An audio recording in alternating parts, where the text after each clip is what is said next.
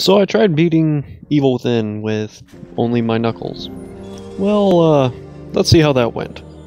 Starting off in the hospital and going into my own personal nightmare. First off, I'm just gonna skip over the chase scene. You can get through it without hitting anybody.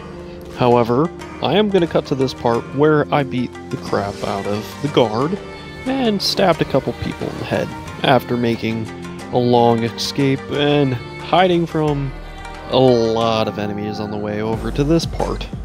And to be quite honest, it's not that difficult. I did struggle with the chainsaw guy, but you can just use the trap to kill him. But I am kind of losing my mind with this challenge. Starting off, I am going to also be using grenades, just no guns or weapons, unless I get to a part where you can't actually get past it without using weapons. But real quick, is there any other games or challenges you'd like to see me try or do? Let me know down in the comments. Anyways, killing the spider lady, quite easy, just use fire. And I honestly don't know who that's supposed to be. Also, pulled the plug on a few people, don't know what was going on there. Also, made it out just barely out of the burning building, and then almost immediately failed my challenge. Yeah, you can't really get past that part. You have to shoot, and pretty much now I'm just going to show you all the times that you fail.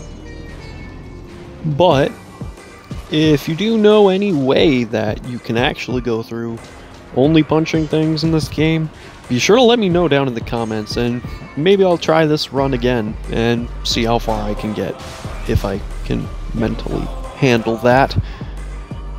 And now that I'm paying attention more to this video, seems a sure lot of shooting than just using my fists. But either way, I'm just hoping y'all aren't yelling at me like this guy.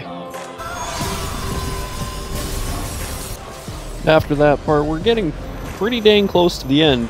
Jumping through portals, running away from spinny death machines, and final boss where pretty much no matter what you do, get pinned up against a wall and have to use an RPG. So to sum it up, no, you really can't beat this game without using guns.